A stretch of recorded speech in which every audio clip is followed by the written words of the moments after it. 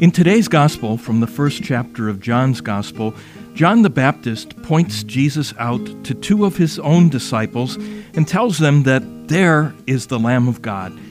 The two disciples, one of whom was Andrew, the brother of the man who would become St. Peter, began to follow Jesus, who asked him, "What are you looking for?"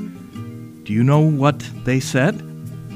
Hello, I'm Father James Kubicki of the Apostleship of Prayer, and the response of Andrew is interesting. He simply asked Jesus where he was staying. In other words, he wanted to spend time with Jesus in order to get to know him better. You know, that's what prayer really is, spending time with Jesus and coming to know him better through his word, living in the Gospels, and through the Holy Spirit speaking quietly in the depths of our hearts as we listen. Andrew was so excited about the possibility of knowing Jesus that he went to get his brother Peter. And when Jesus saw Peter, he said, "You are Simon, son of John. You will be called Cephas."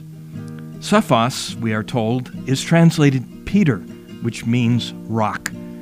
It's as though Jesus looked at Peter and saw not only that impetuous fisherman standing before him, but also his potential.